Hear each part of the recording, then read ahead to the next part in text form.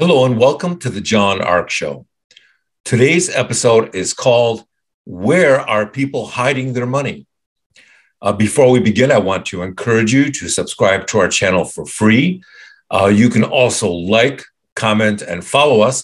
We're going to have a lot of great celebrity interviews coming up, so make sure to click on the notification bell so you can be notified every time we upload a new episode. Now, let's get started. A lot of people out there are worried about the economy and their jobs. They feel that something very bad is coming and they need to prepare for it. Because of that, they worry constantly about their money. How can they hide it? How can they protect it? And how can they take care of it and insulate it from whatever they feel instinctively is coming? We did some research. And here's what we found out. People are very unsettled by what they see happening in the economy, the high inflation, the exploding crime, the desire of companies to only hire people part-time or part-time. They worry about the low interest rates the banks are paying, the volatility they see on Wall Street, and in our culture. They worry about the price of gas and food and almost everything else climbing daily in some cases. People are worried and they're getting paranoid and very concerned about what money they have in the market, in the bank, and elsewhere. They're also asking themselves a question. Is my money safe? Is my wealth safe?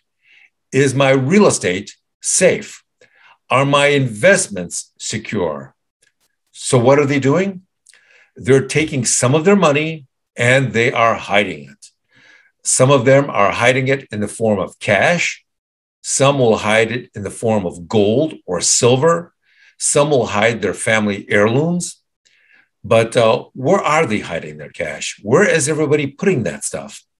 Well, we asked around and we got some really interesting answers.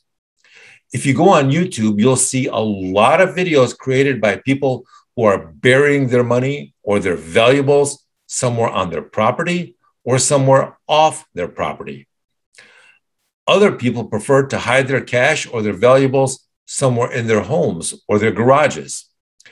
There are a variety of secret ways and secret hiding places that some of these people place their valuables in.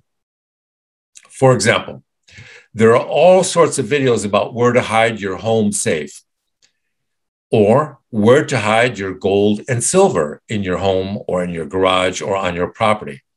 Some people like to hide their money inside hidden compartments in their furniture. Some people like to hide their money in the walls of their home or basement.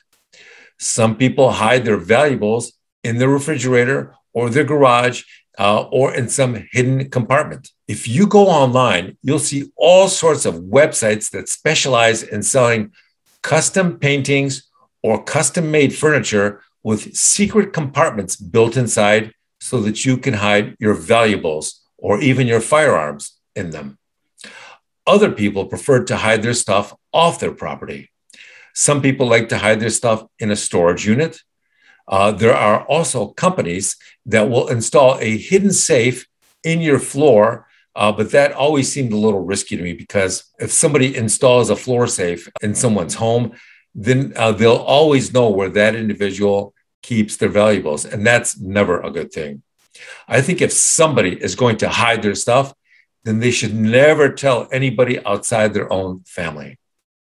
Some people like to hide their stuff out in the open in places that criminals would never guess because they are so out in the open. Places like trees or fence posts or under their above ground pools or somewhere hidden in their cars. Some people like to bury their valuables under their trash cans. Some people simply get a safety deposit box at their local bank. For some reason, drug dealers like to hide their valuables under their dog's house in the yard. Some people hide their valuables in their freezers.